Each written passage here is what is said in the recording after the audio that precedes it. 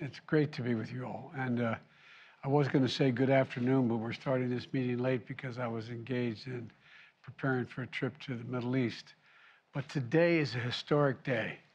And thank you, Vice President Harris, Chair of the National Space Council. And thank you, my dear friend and our outstanding NASA administrator, and the only guy here that's been in space, Bill Nelson. Bill, you're a good friend. Thank you very much for what you're doing.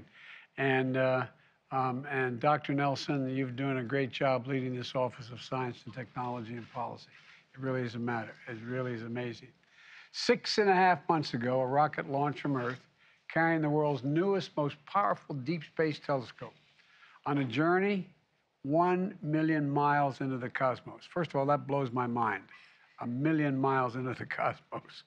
Along the way, unfolding itself, deploying a mirror 21 feet wide, a sun shield the size of a tennis court, and 250,000 tiny shutters, each one smaller than a grain of sand. Put together, it's a new window into the history of our universe. And today we're going to get a glimpse of the first light to shine through that window. Light from other worlds, orbiting stars, far beyond our own. It's astounding to me when I read this and I saw the first. I mean, it really is. It's anyway, I don't want to, I'll see what they think when we see this. But light where stars were born and from where they die. Light from the oldest galaxies, the oldest documented light in the history of the universe, from over 13 billion, let me say that again, 13 billion years ago. It's hard to even fathom. Tomorrow, when this image is shared with the world, it'll be a historic moment for science and technology, for astronomy and space exploration, for America and all of humanity. You know, as an international collaboration, this telescope embodies how America leads the world, not by the example of our power, but the power of our example. A partnership with others. It symbolizes the relentless spirit of American ingenuity.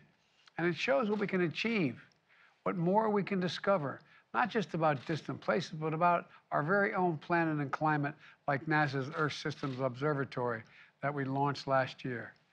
That's why the federal government must invest in science and technology more than we have in the past.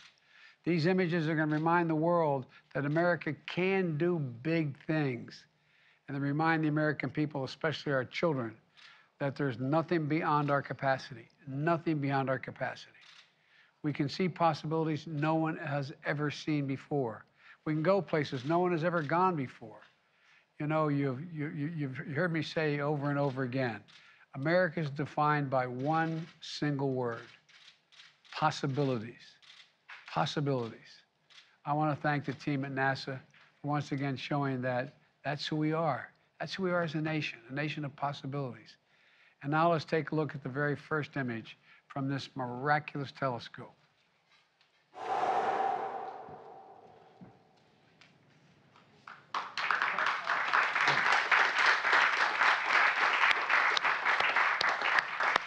NASA Administrator Nelson, I'm going to turn this over to you. So will you please tell us about what we're